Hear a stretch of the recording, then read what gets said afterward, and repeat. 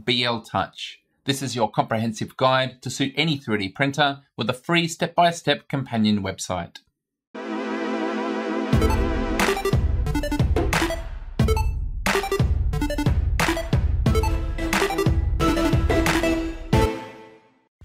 I've made many BLtouch guides before, but always for specific printers, and the trouble is they go out of date as Marlin evolves. So this guide is supported by a new page on my free website, which I can update in future to keep it accurate. It also makes for a convenient way for you to follow along when you're updating things like firmware. Let's start by looking at what a BLtouch is, why you might want one, and then work step by step through installation and setup. This is a BLtouch by Collabs, and it's an auto bed leveling sensor. But what does that mean? Hopefully you know that a 3D printer's nozzle can move in a flat plane above the bed on the X and Y axes. So when we manually level the bed, our job is to get it parallel to that plane. What the BLtouch does is probe a grid on the bed, and at each location it's measuring the height, and with that data it can build up a 3D map of the bed surface. So instead of the user adjusting the bed to be parallel, instead the movement of the printer will be altered to match the slope of the bed. This is convenient, but where ABL really shines is when the bed is warped, which no amount of manual leveling can fix. Again, auto bed leveling will adjust the path of the first layer to make it ride the contours of the bed, and that means on a warped bed, which mine is and I can clearly demonstrate by the readout on the dial gauge, I can achieve a perfect first layer, even printing over the entire surface of the bed. So what will this cost us? A genuine BLtouch will cost somewhere around $45 US with the appropriate length extension cable. This cable is required to connect the BLtouch back to the main board, with most printers needing at least 1.5 meters in length. You will find cheaper deals around, but just pay attention to the length of the extension cable so you don't get caught out. A quick note on clones like the 3D Touch. Now personally I've never used one, but people seem to either swear by them or say they're rubbish. I think they're probably both right, and that means that the quality is a little bit questionable. So if you get one, you could find yourself a bargain, or you could find yourself in disaster and having to spend the money on a BLtouch anyway. The choice is yours. Let's assume you've got one or the other and proceed with the installation. To install the BLtouch, you're going to need a physical mount. There's a lot of printable mounts available on Thingiverse, and popular part cooling upgrade systems often have ABL mounts as well. These mounts typically work by attaching the BLtouch to them and then attaching the mount to the 3D printer, and our aim here is to attach it as securely as possible to ensure that the results are accurate as well as repeatable. For this accuracy, we also need to pay attention to the height the BLtouch is mounted. There's a lot happening in this diagram, but it's pretty easy to miss this part here in red, and it tells you that from the tip of the hot end to the tip of the BLtouch, you need a distance between 2.3 to 4.3 millimeters. With the printer off, manually lower the nozzle until it's just touching the bed. A 3mm Allen key is in the middle of this distance range, and you can see if it fits underneath. If it doesn't, you can adjust your BLtouch up or down if the mount is an adjustable type. If you're using a fixed mount and the BLtouch is too high, you can shim it downwards with washers, but this is pretty fiddly. And if your fixed mount positions the BLtouch too low, you're going to need to find and print a different mount. You now need to run your extension wire from the BLtouch back down to the main board, and at the minimum, you should be ensuring it can't snag on anything by cable tying it to the existing loom. Ideally, you'll use some sort of sleeving or cable wrap to completely contain it and keep it safe.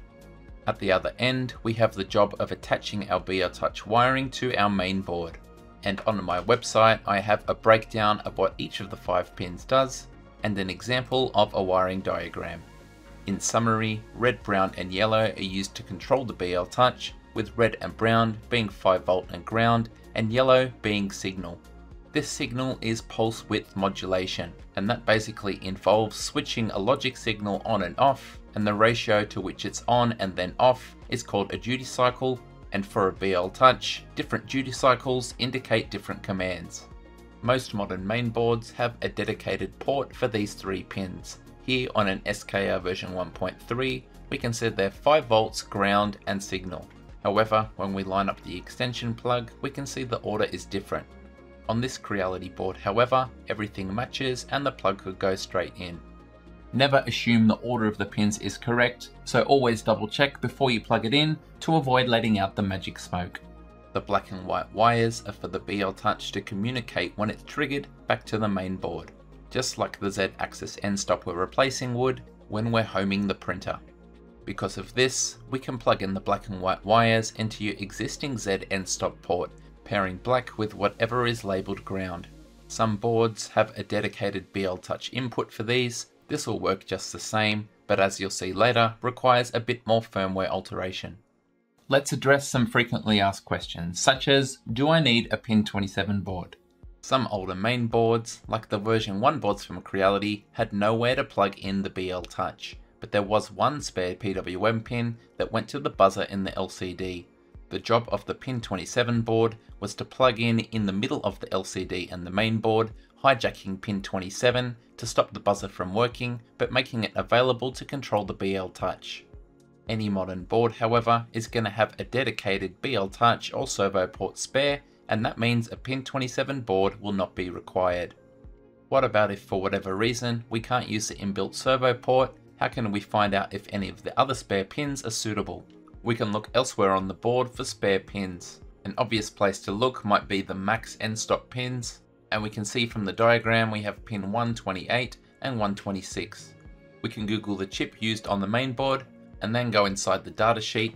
There'll be a section called pin description, and then we come to pin 126 and we can see that it supports PWM, whereas pin 128 is missing that from the description.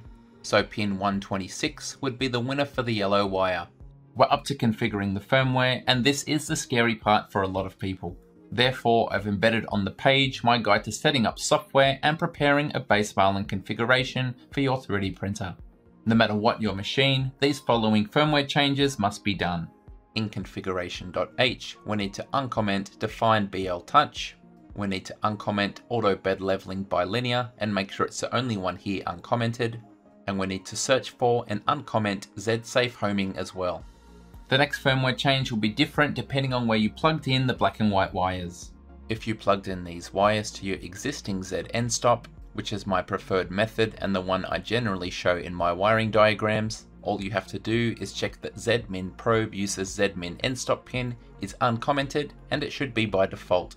If instead you've chosen to use some sort of dedicated BLtouch port, you need to uncomment ZMin probe uses ZMin end stop pin, uncomment use probe for Z homing, look up the name of the pin that you're using and put it after ZMin probe pin. In this case for the Creality board, it's PB1. The following steps are optional but are highly recommended.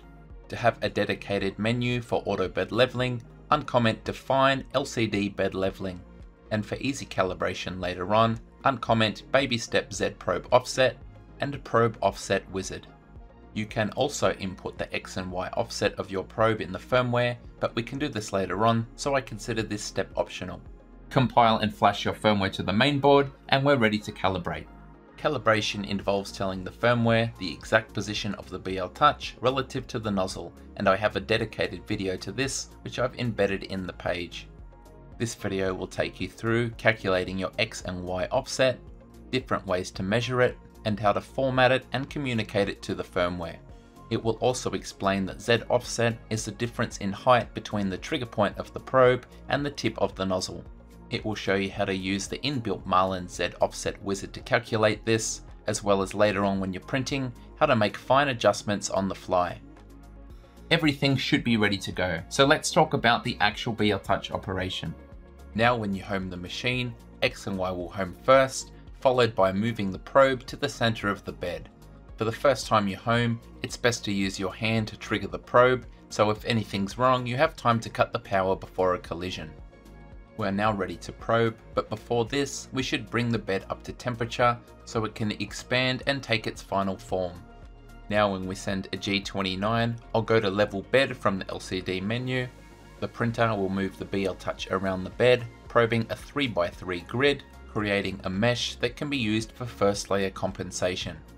Now that we know where BLtouch is working, we actually have two options on how to use it when we're printing.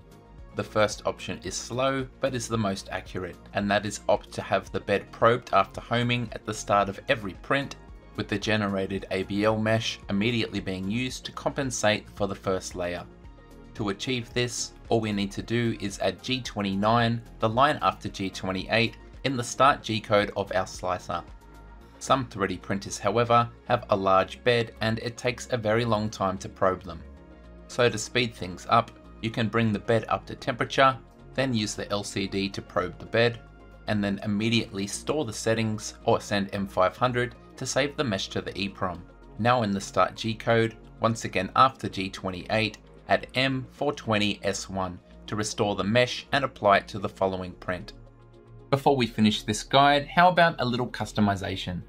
By default, Marlin will probe a 3x3 grid of the bed, but if you have a larger format 3D printer, you might want to increase the resolution. This is really easy, we just increase grid max points X to a larger number. The probing speed of a BLtouch with default settings is pretty slow, but this is another thing we can easily change. The firmware allows us to find a trade-off between speed and accuracy by changing both the XY speed in between probing points as well as vertical speed with homing feed rate Z. In this section, you'll also find a way to enable multiple passes per probing point, with the average value being taken to go towards the mesh. You might notice from some of my footage that I've changed the position of the probing grid. Not only is it symmetrical rather than skewed to one side as is the default, but I've also included a bit of margin at the front and back to keep well within the bounds of the bed.